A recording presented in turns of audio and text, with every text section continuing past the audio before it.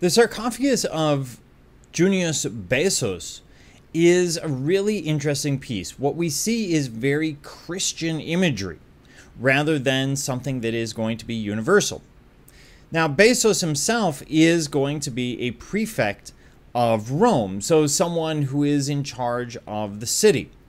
He converts on his deathbed to Christianity, very common for the time, because maybe he followed Christian practices and they just weren't really acceptable throughout much of his lifetime.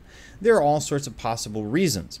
We also see it decorated on three sides. Why? Well, when you think about it, if it's pushed up against a wall, you wouldn't decorate the fourth side.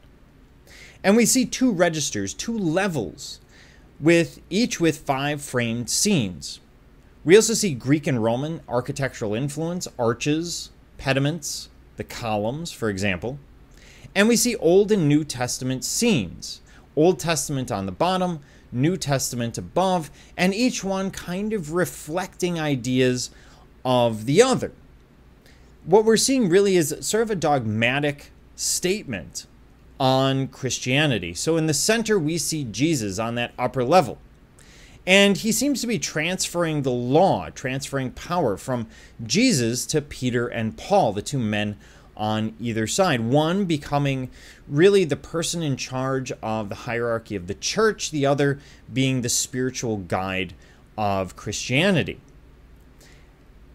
And the Old Testament is below because it prefigures what is happening above.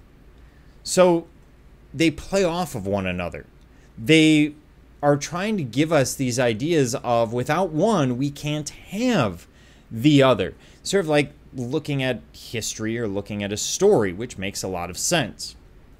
In terms of focus, most of the images that we see are images of triumph and images of salvation. We're not looking at sadness and images of death. So we're looking at something that is going to be a little more positive. However, being from around the 4th century, middle of the 4th century, what you also notice is that, for example, the proportions aren't quite right. The heads are a little bit larger. The bodies are a little bit stockier.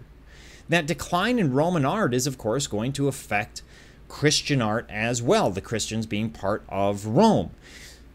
So we see commonality in what we're looking at, and it gives you an idea. If you think back to the 4 tetrarchs, those 4 rulers that we saw at the end of the Roman Empire, that sculpture fits in very well with these ideas. Or the Arch of Constantine and some of the sculpture there reflecting some of the imagery that we see here in terms of how they're handling the human form, proportion, and general what we might call artistic skill today.